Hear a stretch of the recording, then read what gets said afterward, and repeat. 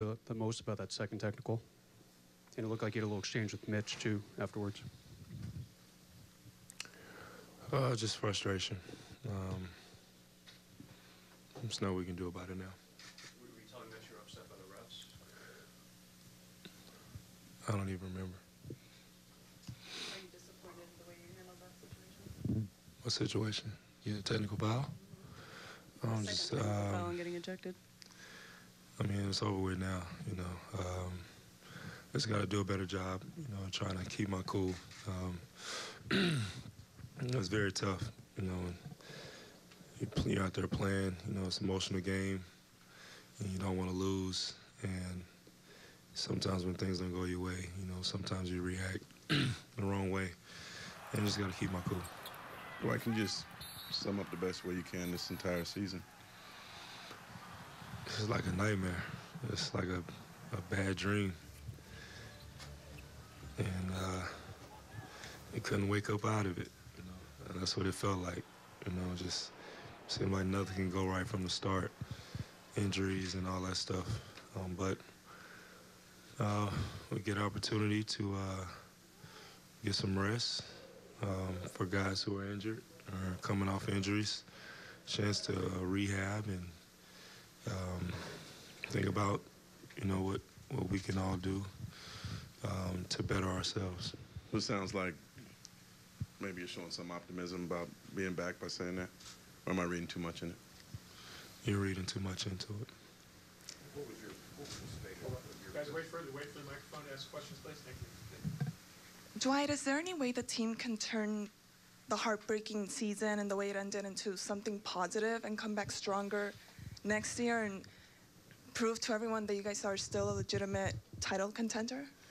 We just have, well, you know, right now, you know, everybody's, you know, a little bit upset, you know, about how the season ended. You know, so I think we're just going to take some time, you know, away from the game and just focus on us, you know, focus on getting better. Dwight, was this year a good representation of who you are and as a player and as a person? Say it again. Was this year a good representation of who you are as a player? Well, you know, it was a rocky year, you know. A lot of things happened that I didn't have any control over. I think I handled some situations good, and I think I handled some bad, you know, but it's a growing process. And I'm going to keep growing. I'm going to keep learning. And you know, that's why, you know, we have off season. We get an opportunity to reflect on the good and bad things that happened during the season and try to make it better for the next year. Dwight, you talk about this being a growing process. You know, we were here when your first day with all smiles, and now, you know, we see you here. And obviously not like that. Can you talk about the biggest learning that has happened for you, what you've learned from this season? Oh, well, you know, it's a lot of things that, you know, I learned this year. Next year, just got to be mentally stronger, you know, to handle a lot of different situations. And that's about it. What was your physical state during this season? Did it improve in terms of all the things you were fighting physically? I think it did a little bit, you know. Coming back, you know, super early from a major surgery was tough, but, you know, I tried to give everything I had, you know, and leave it on the floor. And I was in pain for, you know, the whole season, but I just wanted to, you know, try to play through it, you know, and fight through it. And you know, even though I'm hurting, you know, I'm still standing, you know. And I'm just going to keep fighting. Dwight, do you think there's a perception that you should feel guilty for being able to do your due diligence and check out free agency?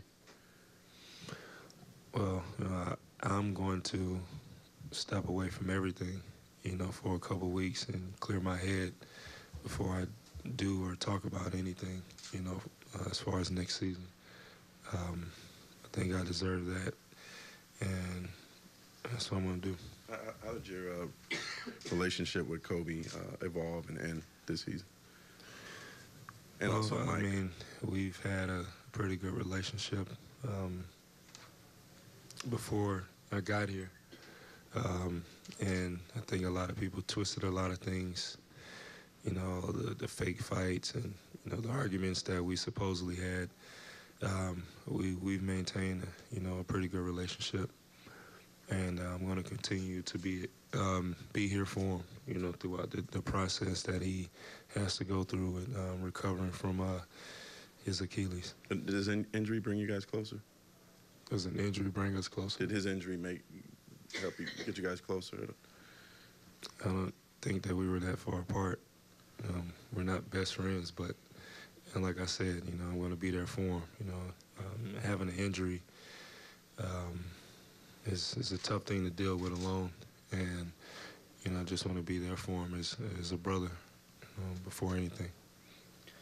Dwight, as the season unfolded with Coach D'Antoni and the type of system he wants to run, the adjustments that were made, do you feel like coming back, playing under him again, can be a situation that you know is beneficial for you? I want to talk about anything that's for the upcoming season, next year. Just want to reflect on this year, you know, and just try to get myself better, you know, and come back 100%. Dwight, did you and Kobe speak after the game? Did you talk to him? I didn't see him. Okay, last question, Bill. Yeah. Dwight, did you see, when you were leaving the court, Kobe was coming onto the court, did you see him come on the court when you were leaving the court? No, I didn't see anybody. Oh, so you don't know, it's the timing, he came out when you left. You didn't see the timing of that at all? I didn't even know he went out there. I'm sorry. Thanks, Dwight. All right, guys, that's Dwight.